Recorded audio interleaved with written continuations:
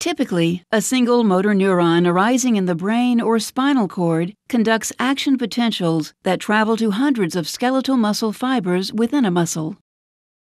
The sequence of events that converts action potentials in a muscle fiber to a contraction is known as excitation-contraction coupling.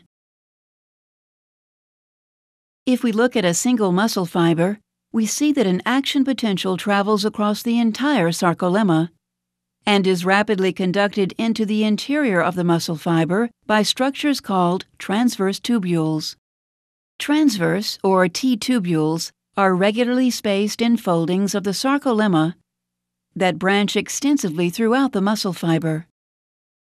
At numerous junctions, the T-tubules make contact with a calcium-storing membranous network known as a sarcoplasmic reticulum, or SR.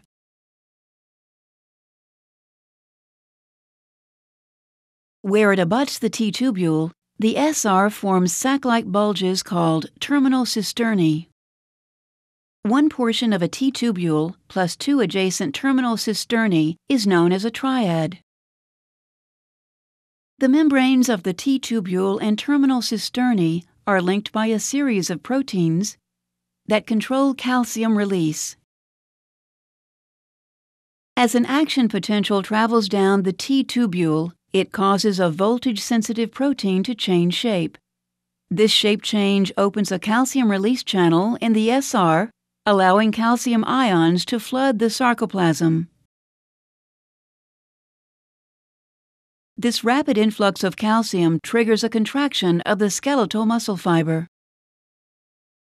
Thus, calcium ions are responsible for the coupling of excitation to the contraction of skeletal muscle fibers.